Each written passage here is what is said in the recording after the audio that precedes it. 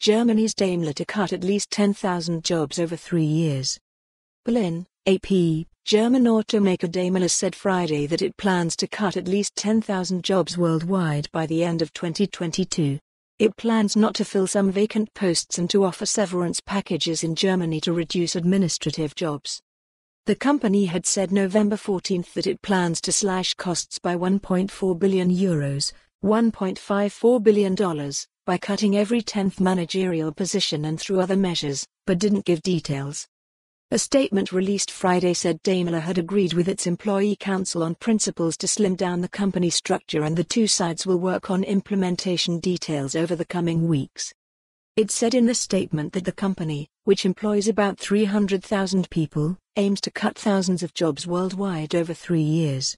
Personnel chief Wilfried Porth specified that a low 5-digit number of posts will go, news agency DPA reported. "We will make the measures as socially responsible as possible," Porth said. Daimler said that, in addition to the job-cutting drive, there will be offers to employees to reduce weekly working time, while the company will extend only very restrictively expiring contracts for temporary administrative workers.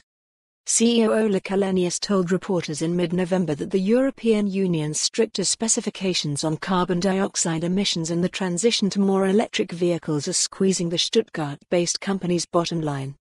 He said Daimler was also being hurt in the trade war between China and the United States, with new duties being placed on US-built cars that are exported to China. For more on this story, visit the news article link.